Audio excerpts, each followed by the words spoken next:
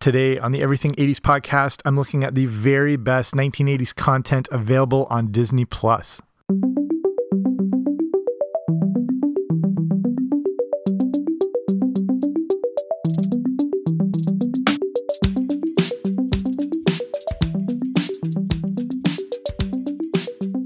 Hey there, what's happening? Welcome back to the Everything 80s podcast. I'm Jamie. Thanks for coming on out today. And Disney Plus, when they first announced this thing, I was like skeptical about it. It's like, how is it going to compete with Netflix? And nothing tops that. Even Prime Video is pretty good. But Disney Plus has now become my favorite streaming service. And I think they're really changing the way we're like consuming content, and then how, people are telling stories. You've got obviously the Marvel Cinematic Universe, where we no longer have to wait for theatrical releases. They can tell stories on Disney Plus with these amazing series. Like, I don't have to tell you how good WandaVision was, and then Falcon and the Winter Soldier, and as more and more is coming out, they can expand this so much more. Same thing with Star Wars. To have a series like The Mandalorian is incredible, but it's not all just this original programming. There's some amazing throwback content on there, especially 1980s related. So I dug deep through Disney Plus and found 16-ish of the best 80s content I think you will like if you haven't seen it already. So that's what we're going to do today. If you haven't already, make sure you subscribe wherever you find your podcasts. I should be there. Also, if you are a part of patreon.com, I just put a new movie review up there looking at the original Alien movie, and a lot of amazing stuff about that. And then looking at that big issue is it a science fiction movie? Is it a horror movie? Is it both? A lot of the behind the scenes things. So that's over at patreon.com/80s. Check your feed if you're part of it. If you don't know about Patreon, it's a way to support a show like this for, a few bucks a month, and there's different tier levels, and at each different level there are different rewards, one being the Everything 80s Movie Club. If you want to check it, patreon.com/80s, or wherever you're listening, there should be a link to it. Okay, here we go. So I dug deep into the bowels of Disney Plus. That sounds terrible.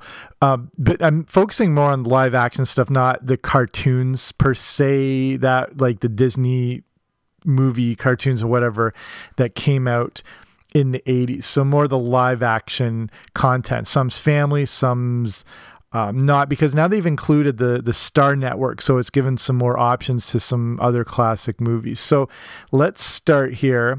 So number 16 is Big. Tom Hanks is Big. This is a movie that I feel really launched Tom Hanks into the full mainstream. Not that he wasn't, but I think it really sort of elevated him. It's another classic coming of age story about a kid who wished he could be a grown-up. Very simple premise, pretty timeless as well. I feel like this could work in any era. And I'm kind of surprised actually we haven't had a remake or reboot of this yet. It seems like it's sort of perfect for some form of reboot. When Big came out in 1988, it was an instant hit. That piano dancing scene quickly became one of the most iconic in movie history. It was made on a relatively large size budget of $18 million, but it pulled in a pretty astounding $151 million. Converted for today, it's around $340 million, which is pretty massive for a comedy that's not like a R-rated or over-the-top type comedy. Okay, number 2, Flight of the Navigator. If I had to pick my favorite, 1980s related content on Disney Plus, it's probably Flight of the Navigator. And I've covered it on the show before as well with like a full look back at it. You can go back into the earlier episodes to check that out. This movie's from 1986, and it always, I don't know if you ever felt this way about it, but it always had a bit more of a Back to the Future feel, not really a Disney vibe to it. I don't know if you ever noticed that. That's because Disney had nothing to do with it. But Flight of the Navigator was created by a Norwegian film company. They ended up going bankrupt. Then another producer had stepped in. They went bankrupt or folded as well, whatever. At this point, Disney stepped in to distribute the film. So that's all they did. They just sort of slapped their name on it and sent it out there. That's why it doesn't necessarily have that Disney feel to it, and the premise is still amazing. It's to me, it's a very underrated 1980s movie, because I think that's the problem. A lot of people associate it with as just a Disney movie. and, you know, maybe not as serious. It's a really legitimate, good science fiction movie. You know, you've got this alien spacecraft that kidnaps a 12-year-old boy, then it drops him off years in the future. So everyone has aged except young David. So he's now got to try to navigate this whole world. And then he ends up having to risk going back to his original home. And amazing movie. So Flight of the Navigator, it made great use of very early CGI, which does hold up today pretty well. Also had Paul Rubens, aka Pee Wee Herman, in a cameoed, uncredited voice of Max the Robot. So Flight of the Navigator, if you haven't seen it for a while, check it out. Okay, keeping with the serious 80s movies, number 3, Wall Street. So I love Wall Street. It's just, it represents that sort of dark part of the 80s, that rise of greed, power, corruption, and the changing nature of stocks and investing in the 1980s. The 80s, like with a lot of the deregulation in markets and investing and financing, this really gave rise to the yuppie culture and sort of excesses of wealth, and the stock market, which was maybe more of like a stuffy sort of thing, I don't know, now became more mainstream, more like sort of Hollywood almost. Everyone wanted to be involved. There was so much money available now that everyone was getting rich, and it was just people tripping over themselves to invest in whatever. So the thing, though, is during the 80s, this is a time of like the insider trading scandal, and Wall Street wasn't really going to touch on that, but it found itself sort of right in the middle of everything going on. So it does deal with that issue, the very big, you know, not that it's ever gone away or has changed, but that real big insider trading issue. And like, I still watch Wall Street all the time. It's one of those go-to movies for me for some reason, where if I'm not sure what to watch, I want to watch Wall Street. I don't know how that happened, you know, up there with like Back to the Future and whatnot. Some of the, if you haven't seen it for a while, some of it is much cheesier than you may remember. Some of the dialogue is absolutely eye-rolling, but it's a classic performance by Michael Douglas and Charlie Sheen, and one of the great movie characters of all time in Gordon Gekko. It led to a sequel called Wall Street Money Never Sleeps. It's also on Disney Plus.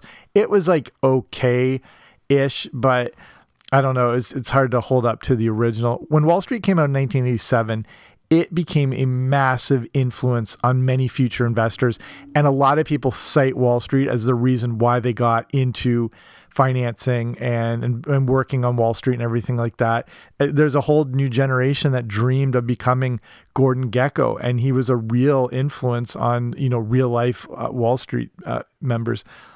So this is another review I've done over at patreon.com. I did a full review of that. So if you do join up at the Everything 80s Movie Club level, that'll be in the archives there. There's a bunch of different movie reviews, and Wall Street's in there. So if you want to check that out. Okay, number 4, and we're lightening it up here, the Ewoks cartoon. And so I touched on this in a past episode, a few episodes ago, talking about this new category on Disney Plus called Star Wars Vintage, and it's got a lot of 80s content wrapped up into it. So as I'm going through this list, I'm not going to include the original Star Wars trilogy because everyone's already aware of its existence on Disney Plus. There's no point, you know, I don't even consider it really an 80s specific, you know, movie trilogy. It's more of a timeless series. So these ones, the next few entries here, though, are really Star Wars 80s specific. So like I said, they quietly rolled out this new Star Wars Vintage category, and it's got some awesome stuff, the Ewoks cartoon being one of them. I wonder why they didn't put the Droids cartoon in.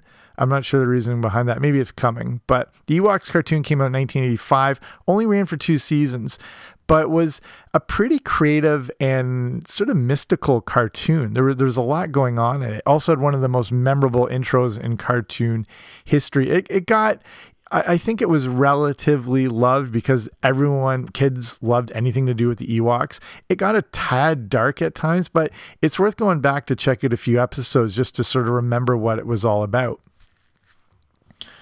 Okay, number 5, Sticking with the Ewoks here, we got Ewoks Caravan of Courage. So I don't know if you remember these, depending on how old you are, but these were a big deal to me and people my age when they first came out. These were live action, made for TV Ewok movies, and it was the first real life Star Wars content we got that wasn't in theaters. Caravan of Courage was the first one. It came out in 1984, and it's a story of a family that crashes into the forest moon of Endor. The kids get separated from the parents, and the entire 90 minutes is, them trying to reunite with them and traveling with the Ewoks and everything like that. This was a bit too much. Again, I don't know if you remember this very well. It was maybe a bit too much for younger viewers. I recall it being a little disturbing, a little too intense maybe. Again, you look at it today, it doesn't seem like it at all. But, when you're younger, these things sort of resonate a bit more with you. If you go back and watch it now, I don't know if it holds up. It's probably more funny to go back and see it. But you have to put yourself into the shoes of a Star Wars crazed kid in the 80s to know how good this was. This is such a big deal. I remember the fact it was on in primetime TV. And this goes right into the next one, number 6, Ewoks Battle for Endor. Battle for Endor came out in 1985. It's based around Wicket, the most popular Ewok, probably the only one we knew the name of at the time. Battle for Endor now gets much more into the fantasy realm, and the story involves Wicket and another character, Sindel, having to escape the evil marauders. We meet a few new characters, including Noah and Teek. And again, I don't know if this was Lucasfilm trying out some new characters for future Star Wars content, but either way, again, this was mind-blowing that we got these Star Wars movies for free at home. My mom wasn't going to let me see The Empire Strikes Back because I was too young. Even Return of the Jedi, I can't remember when I first saw that, but the Ewoks movie was perfect. We could make popcorn and we could all sit down and watch it, and it was geared towards us. This is, again, pretty mind-blowing at the time. Again, Battle for Endor probably doesn't hold up like you remember, but it's an interesting look back on the golden age of Star Wars, right in that mid-80s level when it was just at its peak. I don't know if I'll ever get over, if you remember this, hearing Wicket speak English in this movie. I don't know why I remember that being such a jarring thing. Okay, number 7, and I've covered this a ton. I'm sorry if this is a rehash, but this is on Disney Plus. It's called The Story of the Faithful Wookiee. And again, if you've been around here for a while, you know how much I revere the Star Wars Holiday Special. I talk about the Ewok movies as a way for George Lucas to keep Star Wars in the mainstream by putting it on prime time. The Holiday Special was the first attempt by George Lucas to put out free content in between movies and keep people reminded that Star Wars exists. He didn't want the popularity of the original Star Wars to fade away, not that it was going to, but he had no idea what this thing was going to evolve into. He didn't know if Star Wars was just a fluke one-hit wonder.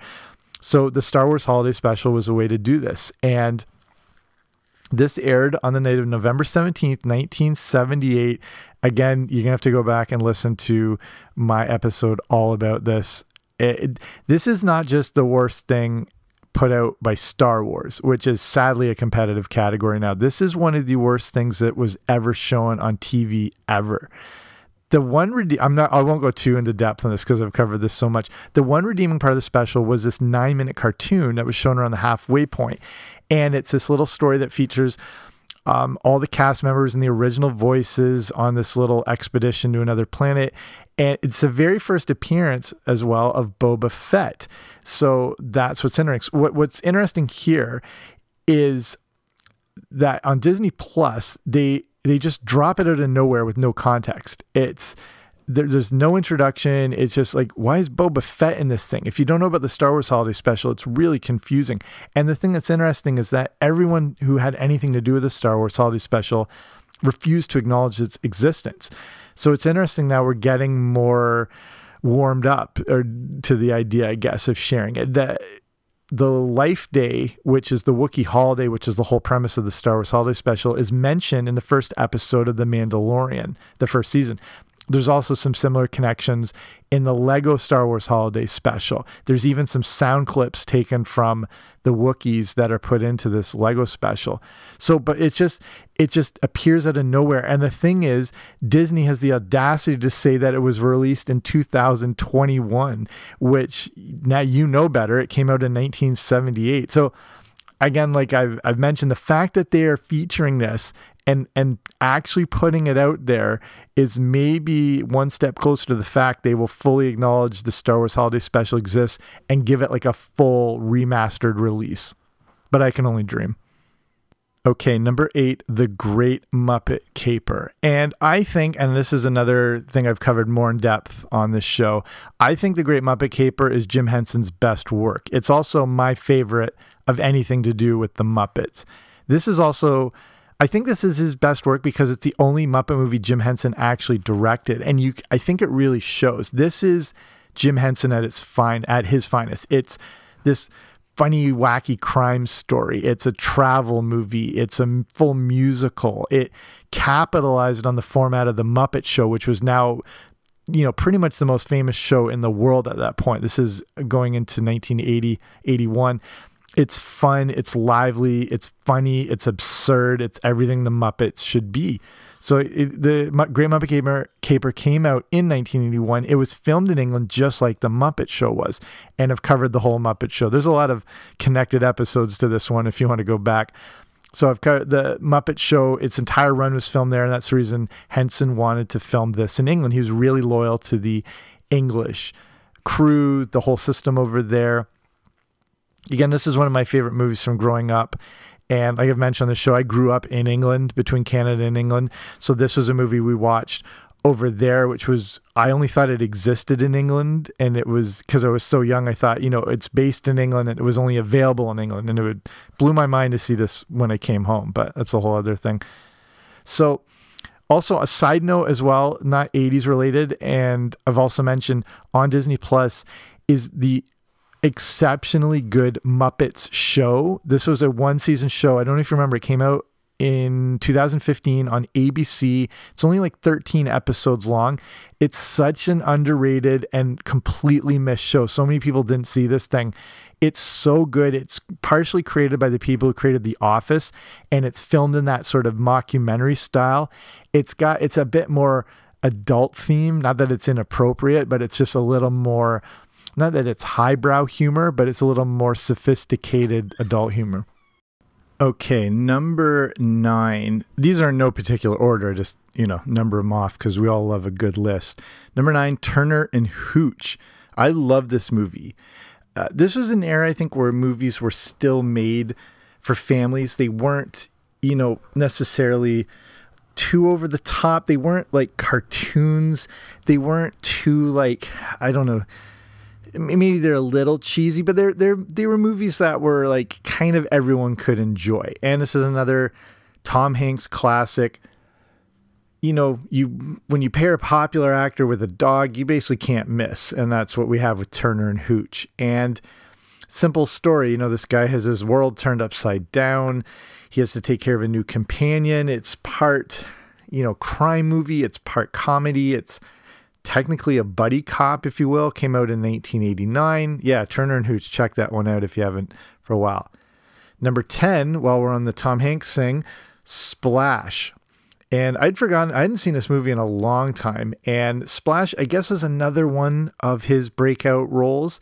This time around, he's playing a character who is a workaholic who's worried he will never fall in love. And it seems sort of like almost like a warm-up for The Little Mermaid, where he meets a real-life mermaid played by Daryl Hannah, who we saw in not so great a role in Wall Street. I don't know. Apparently there was a lot of issues with her in the movie, and she didn't like doing it, didn't want to be there. That's the whole thing. I covered that in the movie review.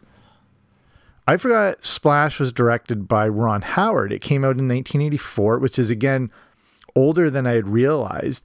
The cast, again, if you haven't seen this movie for a while, go back. It's pretty epic cast, including John Candy and Eugene Levy. So it was a pretty decent hit when it came out. It was actually nominated for an Academy Award for Best Screenplay. The thing that's most notable about Splash is it's the very first film released by Touchstone Pictures, which was Disney's new label, which was meant to target, more of an adult audience. Number 11, Willow. Willow is pretty awesome. And it's another one of those movies. I thought of it being like an older, like The Dark Crystal, like back in like the early 80s. It actually came out in 1988, later than I expected. This stars Warwick Davis, who played Wicket in Return of the Jedi and the Ewok movies. This is another movie directed by Ron Howard. And Willow is a story about a young, his name is Willow Ufgood, and he finds a baby girl. He finds out she's kind of like Dorothy from The Wizard of Oz, and she's destined to end the reign of a wicked queen. He has to protect the baby, and then teams up with Val Kilmer, who was, pretty hot at the time in the 80s. Willow is still a very creative fantasy movie, and again, worth checking out if you haven't seen it for a while. I didn't realize this, or I'd forgotten that George Lucas actually produced Willow, and he had the idea for it back in 1972. That's how long he'd been playing around with the idea. Okay, fun fact, sneak peek here. The word on the street is Disney Plus is creating a Willow series to debut in 2022, so sign me up for that. Okay, number 12, The Princess Bride. And I'll get some flack for this, I'm sure. Many call The Princess Bride the perfect movie.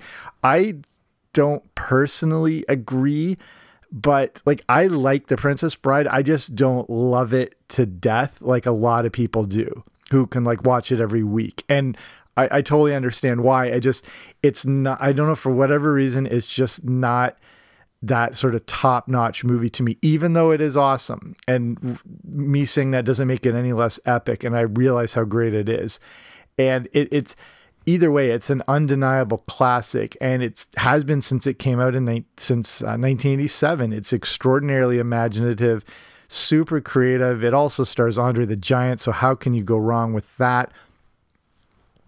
If you've ever seen any of the Andre the Giant biographies, you know that he was going through a lot of physical pain during this, and this is, one of the strongest human beings who ever lived, but he was so sort of banged up at the time. He couldn't even pick up the actors who weighed 100 pounds. His back was so bad. And there's a scene where he had to ride on a horse, but they couldn't, he was too big. They had to lower him by these guidelines, these wires from sort of above. And you've probably heard the legendary Andre the Giant drinking stories where he would drink cases of wine at a time. There's a story that he drank 156 beers in one sitting. He just had that much of a tolerance. Plus he was 500 pounds. So that one scene, they had to lower this 500-pound drunken giant onto a horse. And yeah, amazing stuff if you ever watched the Andre the Giant biographies. Okay, number 13, Honey, I Shrunk the Kids. If you're looking for the definitive live-action movie to define the 80s, it's probably Honey, I Shrunk the Kids. Every kid's fantasy come to life, shrink down and go on an adventure in your own backyard. And again, another thing I've covered on this show before. The movie, just a few interesting things, it went through several names, including The Backyard, which isn't bad, and then Teeny Weenies. But Disney wanted to let people know this wasn't a movie for little kids. And they went with the grammatically incorrect Honey, I Shrunk the Kids. It should technically be Honey, I Shrank the Kids, but whatever. What's interesting about this movie is that it actually has some horror elements to it. You just might not have noticed it, or maybe you did, depending on how much this movie freaked you out.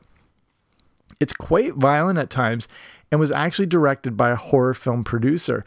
And the premise, Disney was a little hesitant with this because they were sort of dipping their toe in the live action thing after doing so many cartoon movies. And they were a little tentative because the premise of this movie is children spending the entire movie not being killed. Either way, though, Honey, I Shrunk the Kids, beloved 80s movie and a surprise monster hit. They're obviously expecting everything to be a hit. This was a massive hit. It made the equivalent of around $460 million, which is a ton for something like that has more of a limited audience if you think about it. There were a bunch of sequels, of course. None of them are originals hold, or the original is obviously still the best.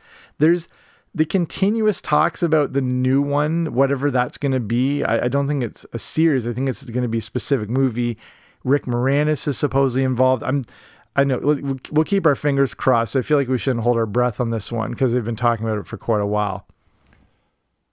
Okay, number 14 is something I hadn't seen before, but as I was digging around Disney Plus, I found this National Geographic's docuseries called The 80s, The Decade That Made Us. I don't know if you've seen this when it originally aired. It came out in 2013.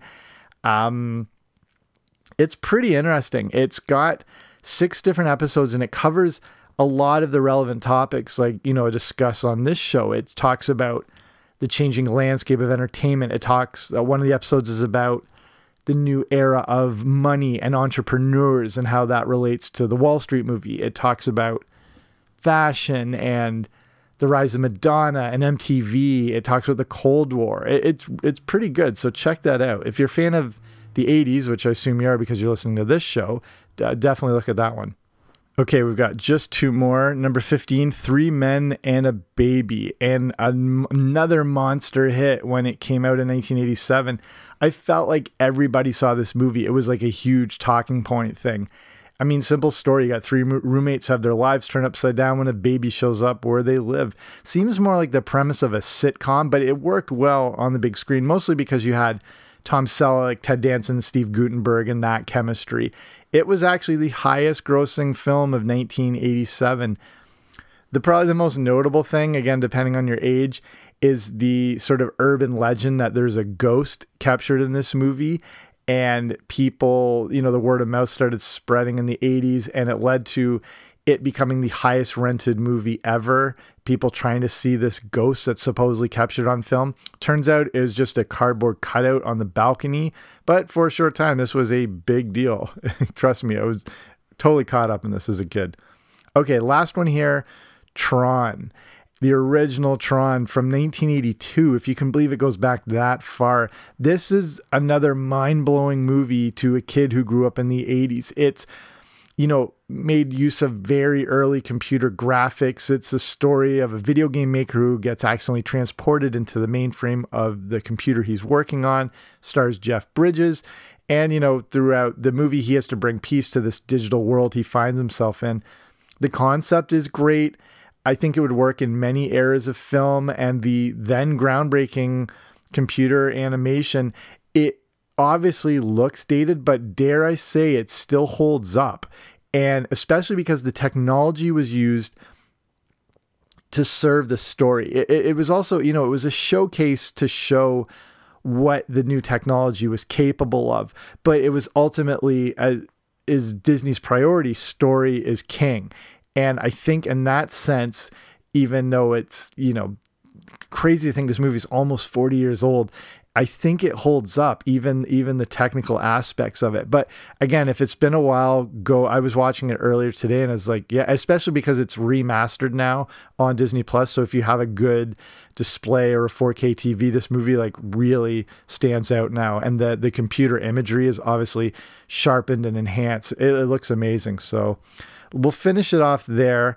That was a lot we covered. As of right now, this can always change, but this is what I found digging into every corner of Disney Plus. This is all the 80s content. I'm sure there might have been a few things I missed, and I'm sure there'll be things that come and go and whatnot. Example, The Muppets Take Manhattan, which I would have covered, and it used to be on, is now gone for some reason. So keep an eye. You can check back to this show if you need a refresher. But thank you for taking the time to listen. I appreciate you. I know there's a lot of podcasts out there, so the fact you're listening to this one means a lot. But I will be back soon with a new episode. Don't you dare miss it.